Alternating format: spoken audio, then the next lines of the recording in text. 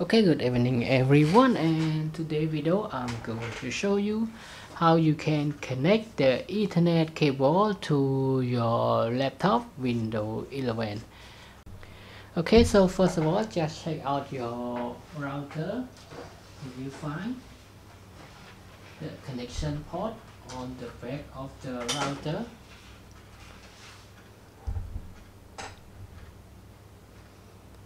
So you're going to find the number of the port 1 2 3 4, so you can connect 4 of that. Which one of that's 4, and the blue one there is another thing, so just make sure that you can connect only the yellow with the number present on it.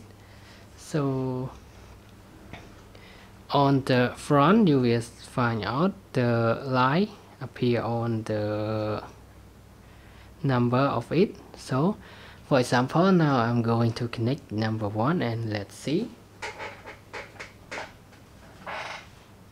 On the number 1,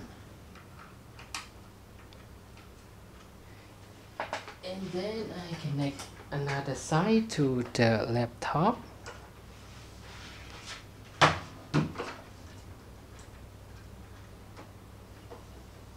Okay, after that you will see the light appear on here.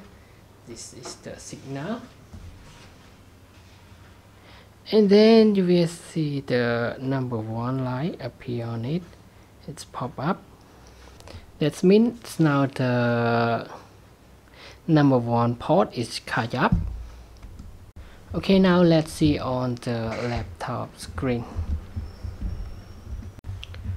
Okay, on your laptop screen you will find out this connection logo on your connection, and now that means it's already catch up with the internet. Okay, so that's it. That is all for today's video of how you can connect the Ethernet connection to your laptop Windows 11. And now thanks for your time watching this video, and I hope to see you again in the next video. Bye bye and have a nice day.